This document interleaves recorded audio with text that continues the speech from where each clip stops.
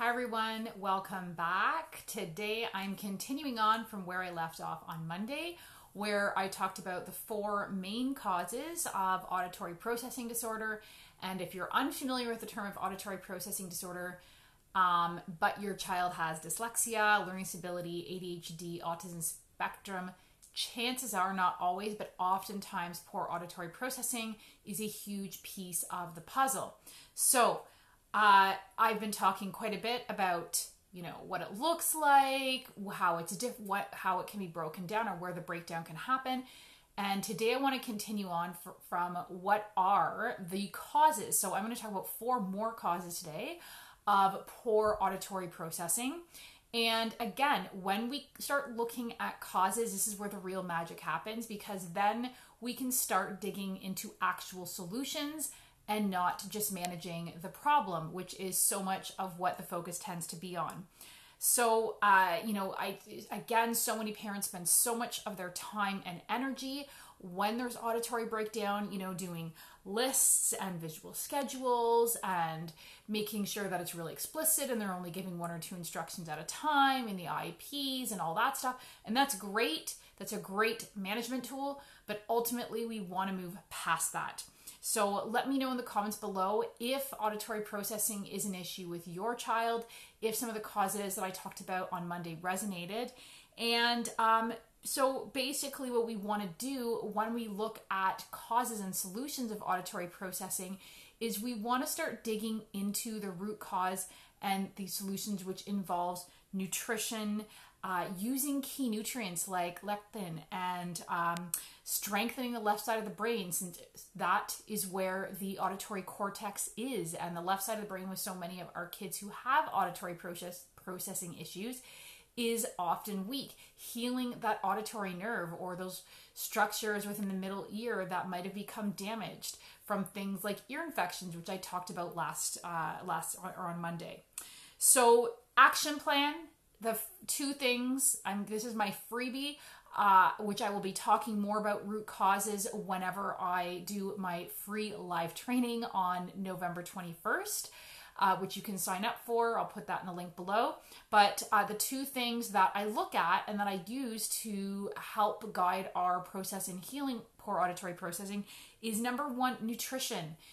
Key nutrients to heal those auditory structures that might have become damaged for different reasons, to improve the functioning of the auditory nerve, and to overall nourish the brain and so forth. And number two is to strengthen weak connections. So it could be a weak left side of the brain, which is what we call an underdeveloped left side of the brain. The right side is more overdeveloped, which is an example of what we traditionally see with dyslexia. And it could also be strengthening that corpus callosum that's between the two brain hemispheres, so the communication is flowing better between the left and right side of the brain. And we can go deeper into that. So we want to look at nutrition, and we want to heal it on a biochemical level, and then we also want to heal it on a structural brain organization level and heal those weak connections. So cause number 5 so we talked about the 4 causes last time, so this is cause number 5. Yeast and parasites. So this might sound surprising to people who are not familiar with this, but the research is there, and I can tell you as a clinician, I see it all the time. How much yeast and parasites in the gut, bad bacteria in the gut, which can ultimately become systemic, right? Which it all is connected. So yeast and parasites can cause impairments in the electrical signaling from the middle ear to the brain. So you might be wondering, well, my child and I have never been to, some country where you think there's lots of parasites, because that's sometimes what I hear from clients. It is very common for kids with behavior learning, autism spectrum, to have parasites. And often yeast goes along with that. And causes of that are really not as foreign or complicated or hard to come across, if you will, as you might think.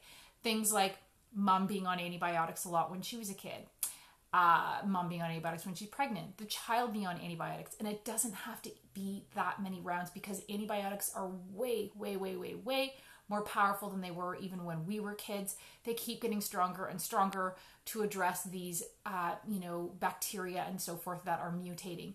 And that destroys the gut bacteria. So you want to address antibiotics and so forth if you suspect that this is a factor or a cause with your child and their learning and behavior issues. But other things that destroy can contribute to yeast, parasites, all that type of stuff, gut imbalance, is mom's gut health. The child gets the mom's gut health from the mom whenever that child comes through the birth canal. And so their gut is sterile until then, and that's when they get their first inoculation. So that's a good thing. However, if the gut health is not good, then the child is going to get this candida or yeast or even parasites, bacteria that mom might have carried. Other things that destroy gut health are chlorine, chemicals, all those types of things that are like not just in our food, but just is bombarded in our environment. So a lot of this can be environmental. And excess consumption of sugar and carbohydrates feeds bad bacteria, feeds candida or yeast.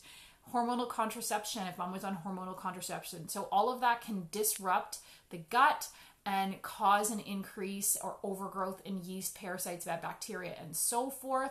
And it can compromise the immune system. So that's why our kids can become more vulnerable to parasites, which can affect the electrical signaling to the middle ear and the auditory cortex and so forth. And that happens because our gut is our immune system. And when that is compromised, then all of a sudden our immune system is not able to address these parasites and so forth the way it normally would.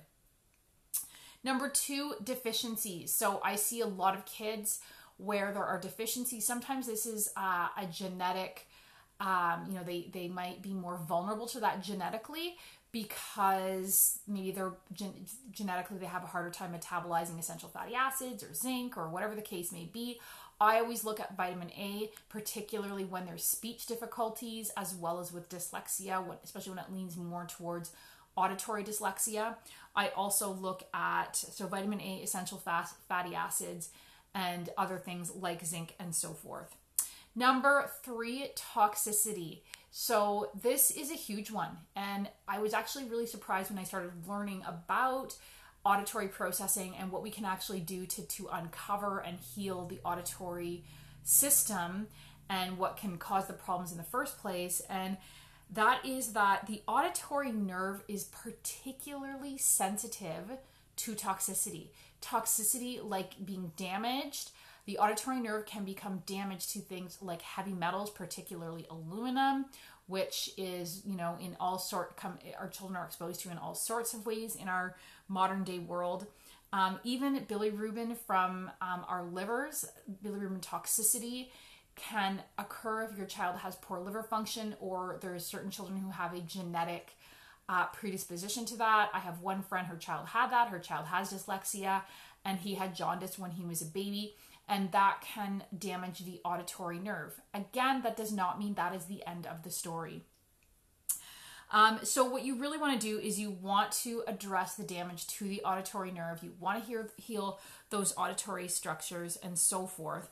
But lastly, and I'm just going to say again, I'm going to be diving deeper into the overall causes of why so many of our children today are struggling with learning behavior, why autism is on the rise, and no, it's not just better diagnosis, which I will get into on the 21st during my free live training, which you can sign up for. I'll put the link below.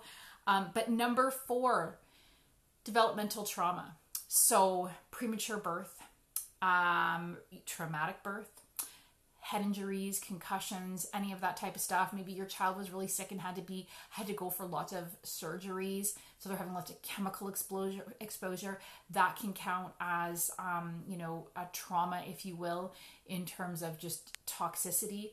So all of these factors can affect auditory processing, and I work with clients who've had, in the last few days, I've named 8, and I've worked with clients who've maybe had, 4 or 5, sometimes 2, sometimes more, of the causes that can contribute to poor auditory processing. So the more you start identifying them and working on them and improving and kind of healing the auditory nerve and structure, then these kids can really start to improve. They can improve in terms of their focus, their ability to listen, follow instructions, take in information accurately, right? Which a lot of our kids, they can take it in, but not accurately. And that's where stuff gets jumbled and poor learning occurs. And then, of course, we all know if you have a child struggling with reading or dyslexia, how much auditory processing impacts phonemic awareness and their ability to blend sounds, detect phonemes, spell, all of that type of stuff.